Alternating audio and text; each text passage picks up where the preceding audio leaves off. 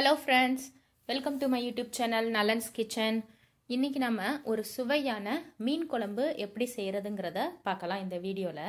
உங்களுக்கு இந்த video பிடிச்சிருந்துச்சுனா like பண்ணுங்க. நீங்களும் இந்த ரெசிபி ட்ரை பண்ணுங்க. உங்க फ्रेंड्स எல்லாருக்கும் ஷேர் பண்ணுங்க. அப்புறம் Nalan'S kitchen-ஐ Subscribe பண்ணுங்க. இப்போ இந்த ரெசிபிக்கு தேவையான பொருட்கள் என்னென்னங்கறத பார்க்கலாம். Fish ஒரு 1 கிலோ எடுத்துக்கோங்க.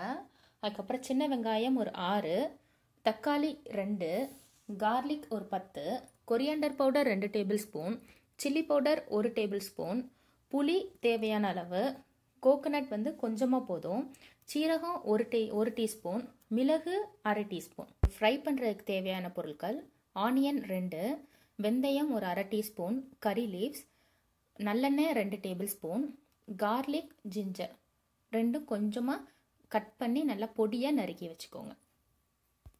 ஒரு பாத்திரத்துல எண்ணெய் சூடாகவும் நம்ம கட் பண்ணி வச்சிருக்க வெங்காயத்தை போட்டு அதில் நல்லா வதக்கிக்கோங்க. வெங்காயம் கொஞ்சம் ஓரளவு நல்லா வதங்கினதுக்கு அப்புறம் நம்ம கட் பண்ணி வச்சிருக்க வெள்ளைப்பூண்டையும் அதோட சேர்த்து போட்டு வதக்குங்க. இப்போ கொஞ்சம் வெள்ளைப்பூண்டும் நல்லா வதங்கினதுக்கு அப்புறம் நம்ம கட் பண்ணி வச்சிருக்கிற தக்காளியும் அதோட சேர்த்து போட்டு வதக்குங்க. தக்காளி கொஞ்சம் ஹாஃப் ஜூஸ் ஆனதுக்கப்புறம் அதோட சேர்த்து இந்த ஸ்டேஜ்லேயே 1 டேபிள்ஸ்பூன் உப்பு சேர்த்து போட்டுக்கோங்க. அதுக்கப்புறம் நம்ம பொடி கொரியாண்டர் பவுடர், சில்லி பவுடர், கொஞ்சம் மஞ்சள் அதையும் சேர்த்து போட்டு நல்லா அப்போ தான் அந்த தக்காளியோட ஜூஸ் வந்து அந்த பொடியிலையும் நல்லா மிக்ஸ் ஆகி நல்ல ஒரு ஃப்ளேவரும் டேஸ்ட்டும் கொடுக்கும். இப்போ கொஞ்சம் நல்லா தக்காளி ஜூஸ் விட்டு நல்லா வதங்குது. நிறைய தண்ணி விடாதீங்க, கொஞ்சமாக வேணால் விட்டுக்கோங்க. ஸோ அதோட சேர்த்து இப்போ நம்ம புளியும் சேர்த்து போட்டு வதக்குறோம். எவ்வளோ புளி நமக்கு புளிப்பு தேவையான அளவு வந்து அதையும் சேர்த்து போட்டு அந்த மிக்சரோட சேர்த்து நல்லா வதக்கணும். நம்ம தண்ணி நிறைய விட வேண்டாம், கொஞ்சம் ஓரளவு லைட்டாக அந்த தக்காளியோட ஜூஸ் இறங்கினாலே போதும். அதில் நம்ம ½ டீஸ்பூன் இப்போ சீரகத்தையும் சேர்த்து போட்டுருங்க. சீரகத்தையும் மிளகும், திரும்ப கொஞ்சமாக திருவி வச்சிருக்கிற தேங்காய் நிறையா போடாதீங்க, டேஸ்ட்டுமா. ஸோ தேங்காய் வந்து கம்மியாகவே போட்டுக்கோங்க. தேங்காவையும் சேர்த்து போட்டு இப்போ நல்லா வதக்கிக்கோங்க.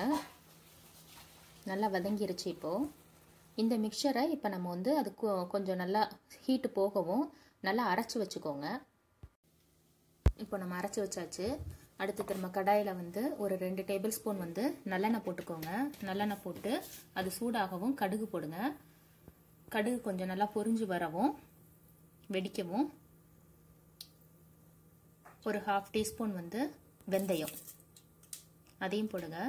வெந்தயம் கருகிராம வெந்தயம் கொஞ்சம் இதாகவும் கருவேப்பிலையை போட்டு நல்லா வதக்குங்க. கருவேப்பிலையும் கொஞ்சம் நல்லா வதங்கினதுக்கப்புறம் நம்ம திரும்ப கட் பண்ணி வதக்குறதுக்காக கட் பண்ணி வச்சிருக்கிற சின்ன வெங்காயம் 2ஐயும் போட்டு நல்லா வதக்கிக்கோங்க. சின்ன வெங்காயம் இப்போ நல்லா வதங்கிருச்சு. சின்ன வெங்காயம் கொஞ்சம் நல்லா வதங்கவும் நம்ம கட் பண்ணி வச்சிருக்கிற வெள்ளைப்பூடும் ஜிஞ்சரும் அதையும் சேர்த்து போட்டு நல்லா வதக்கிக்கோங்க. ஜிஞ்சர் உங்களுக்கு பிடிக்குன்னா கொஞ்சம் நல்லாவே போட்டுக்கோங்க, இல்லைன்னா கொஞ்சம் கம்மி பண்ணிக்கோங்க. ஜிஞ்சர் அதே மாதிரி நல்லா பொடிசாக கட் பண்ணிக்கோங்க, அப்போ தான் நல்லாயிருக்கும். அதையும் போட்டு நல்லா வதக்குங்க.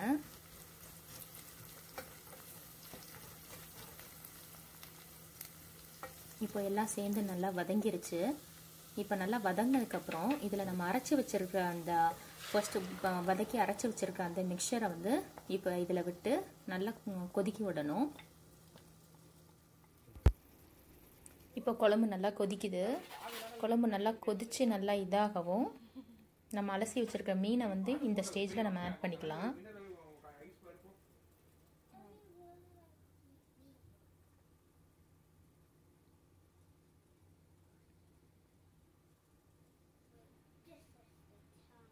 மீனை நல்லா பார்த்து கொஞ்சம் கேப் விட்டு நல்லா போடுங்க. அடிக்கடி நம்ம குழம்பு கிண்டக்கூடாது, எல்லாம் மீன் உடஞ்சிரும். ஸோ குழம்பு இப்போ நல்லா கொதி வந்து நல்லா எண்ணெய் கோர்த்து வருது. மீனை போட்டதுக்கப்புறம் ரொம்ப நேரம் கொதிக்க விட வேண்டாம், ஒரு 5 மினிட்ஸ்க்கு விட்டால் போதும், மீன் சீக்கிரம் வெந்துடும். இப்போ நம்ம வந்து சுவையான மீன் குழம்பு வந்து ரெடி ஆயிடுச்சு. இப்போ உங்களுக்கு சுவையான மீன் குழம்பு ரெடி ஆயிடுச்சு. இதை நீங்கள் சூடான ரைஸில் வச்சு நல்லா என்ஜாய் பண்ணுங்கள். இந்த ரெசிபியை நீங்களும் ட்ரை பண்ணுங்கள். உங்களுக்கு இந்த ரெசிபி பிடிச்சிருந்துச்சுன்னா இந்த வீடியோவை லைக் பண்ணுங்கள். உங்கள் ஃப்ரெண்ட்ஸ்க்கு ஷேர் பண்ணுங்கள். அப்புறம் நலன்ஸ் கிச்சனை சப்ஸ்கிரைப் பண்ணுங்கள். நெக்ஸ்ட் இன்னொரு ரெசிபியில் உங்களை சந்திக்கிறேன். பை.